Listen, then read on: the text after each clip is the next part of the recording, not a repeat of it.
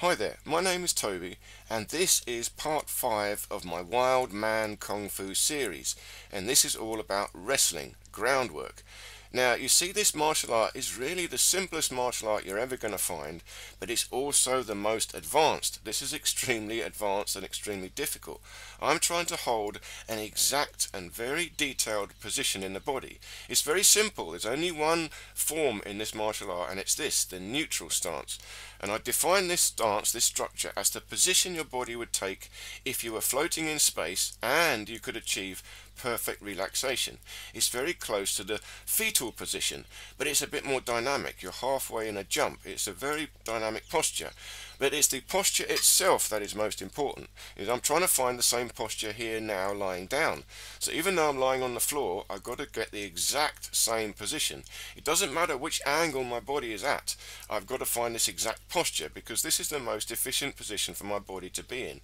This is the midpoint of all movement, and from here I can move in all directions evenly, and I'm just starting to move around carefully, bit by bit, and spring back to this neutral position. Notice the backwards arch, the backwards projection of the hips and the shoulders, so I can collapse and expand from this position here lying down on the floor. And of course this moves to wrestling. See, I've got to learn the most efficient structure for wrestling and the most efficient way of generating power in wrestling, and this power is all in the spine. It's between the hips and the shoulders. I need this power when standing up in striking, as we've done before. I need this power in standing grappling, and I need the same power in lying down wrestling. It's still the same power.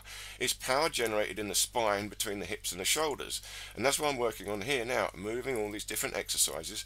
And if you're already a wrestler, you will know a lot of these groundwork exercises, and you'll have many more, but try to do them with direct and complete control of the spine.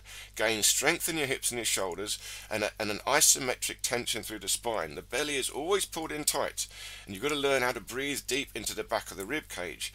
You see, again, look into my other videos on breathing, structural breathing.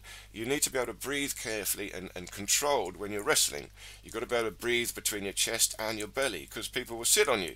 So you've got to know how to move the breath around. Now here, this exercise, I'm rolling on the ground, but I'm not allowed to use my arms and legs, only the spine. I've got to create a twist in my waist from the obliques and the TA muscle, and then twist into the hips and the shoulders and roll over. So it's a good challenge. See if you can do this. You're not allowed to use your hands and legs. You've got to roll over only using your spine. It's all about gaining ultimate and total control of your body. You see, the wild man doesn't think about fighting, but they will have a natural correct positioning and natural body dynamics. And here's the neutral stance again, standing up. I'm on the ball of the feet, but here I can drop straight down into the sprawl. It's halfway down already. So even in the sprawl, I'm trying to stay close to the neutral position. There's still a backwards arch. I've still got a spring in my hips, a spring in my shoulders. So from here I can bounce and move easily. I've got to be able to shift my weight between the arms and the legs and be ready to move. Wrestling is all about this. Wrestling is three-dimensional fighting. You've got to be able to fight whether you're lying down, standing up, on your side, upside down, anything. You still fight. And the same with your opponent. You don't know which direction your opponent is going to be in. Whichever direction they're in, you're going to be able to do something. So this is not about the techniques of wrestling. If you want to learn real wrestling, you've got to actually go and practice and learn some techniques. But this is about the body dynamics required for wrestling. So here what I'm doing is using a pillar as an opponent. I'm pushing and pulling into the pillar, and if you look at the previous part, you see me standing up doing this like just did there, but now I'm going lower down into wrestling. So now I've got to create power through my structure in a lower position. This is from the sprawl, pushing and pulling low down, pushing with the shoulder, but you see it's still the neutral stance. I'm still trying to get the neutral position of my body even at this funny angle right down low, pushing and pulling right down low, trying to use the gripping with my feet. I'm gripping my feet and my hips, trying to transmit that force through the spine in a forward lever position. You see, I'm still trying to arch backwards. The lever is at the hips, and then from this position I can create a strong force through my spine, an isometric tension through my spine, and push with the feet into the shoulders and into the hands. And here again, now just diving forward into it, feeling a push, feeling a pull. Remember, this is about feeling. You've got to feel inside your body. You've got to feel this structure. You've got to feel the force transmit. It transmits through the ground, from the ground rather, through the legs, through the hips, through the spine, into the shoulders. And here again, low down movement, moving about very carefully, very low, trying to still feel the neutral position of the spine, but you see it's collapsed a bit more. From the neutral position I can come up high like that and then suddenly collapse down low. It's a spring. I'm spring loading my whole body. In previous videos I've called this elastic power. I'm trying to create an elasticity in the joints, and this comes from holding this neutral position and springing back to it. Remember, the neutral stance is the most efficient position for your body. The midpoint of all movement, I can collapse and expand evenly, and I can generate force easily from this position.